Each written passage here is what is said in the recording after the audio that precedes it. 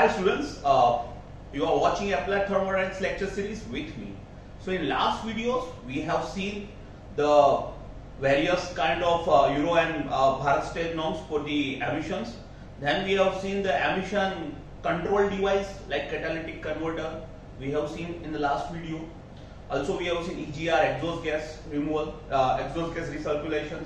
Then we have seen evaporative emission control system. So in last two videos we have seen the control of emissions. But right now in today's video we can see different kind of pollutants that is coming out from the engine.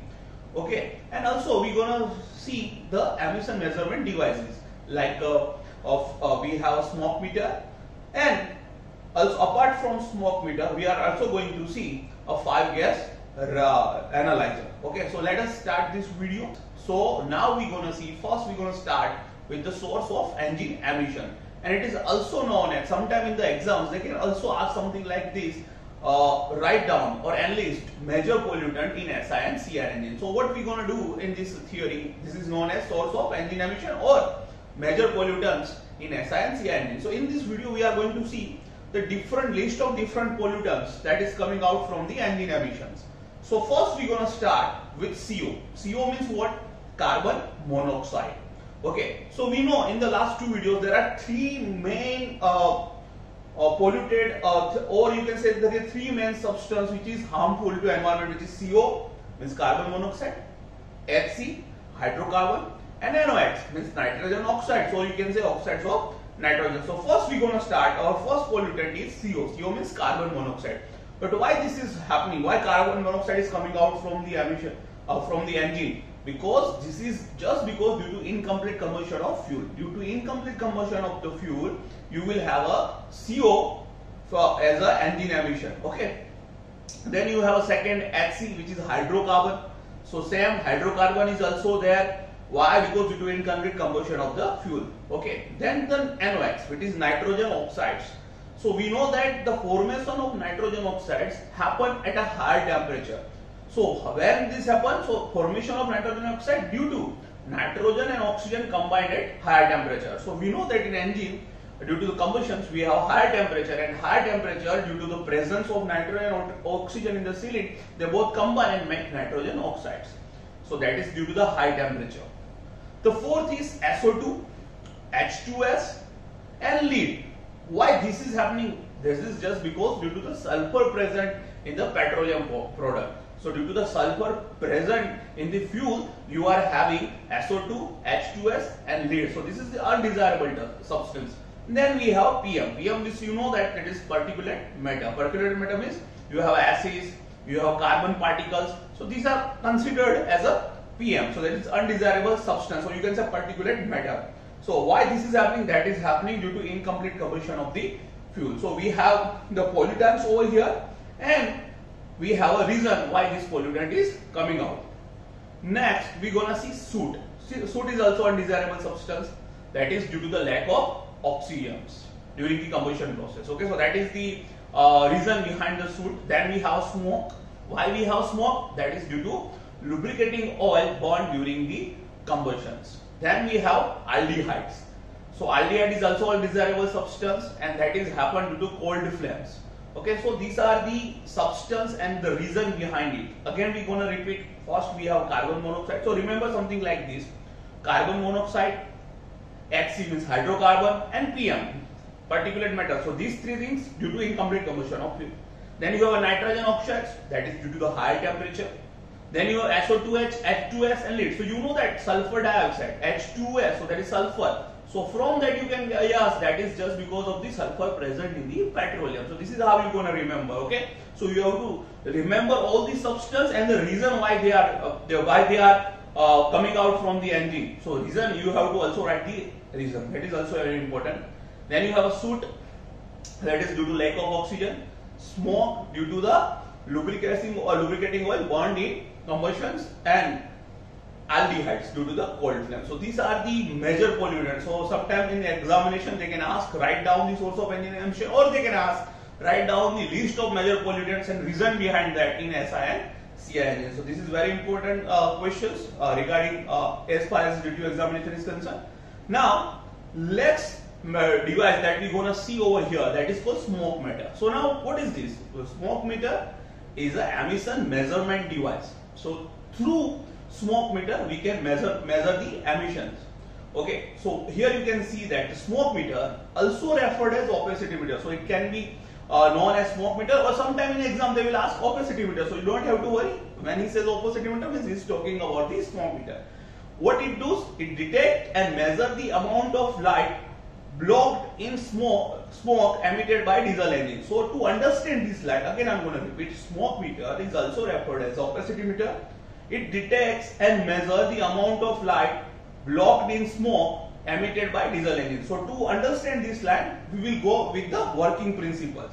So let's see the working principles. So first you can see one figure over here. So this figure shows the working principle of smoke meter. So on the, you can say that there is a rolled paper written over in the figure. So there is a rolled paper over there. You can see in the figure there is a rolled paper.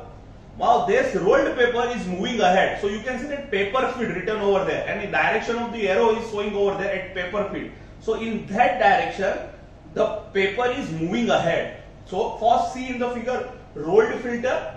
See the rolled filter in the figure. Okay. Then see the paper feed and see the arrow. So in that direction this rolled paper is moving ahead.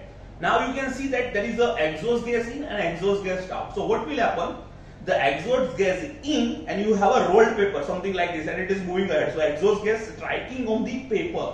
So it will blacken the paper. Okay, so paper will be black just because the smoke is going to be absorbed by this paper. So you will have a black paper. So you can see that moving ahead. Now it goes onto the, you can see that there is a light source written over there, reflected beam. So that is actually a reflectometer. That is a device.